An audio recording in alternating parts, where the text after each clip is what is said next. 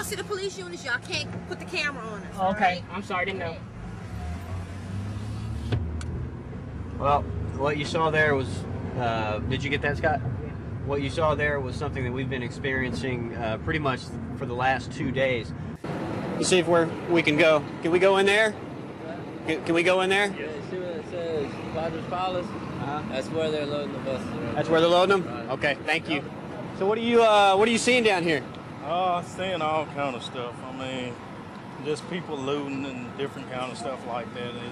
It's total chaos. Really? Yeah. What's the security like here? The security is pretty strong. We got more soldiers in today, and I think everything will be all right once we get all these people out of here. Yeah. So we're told by the Army that this is where they're picking up some of the refugees out of the Superdome, and as you can see, it's not a pretty sight, and I can tell you the smell is not that great either. But these people look like they've been here for quite some time.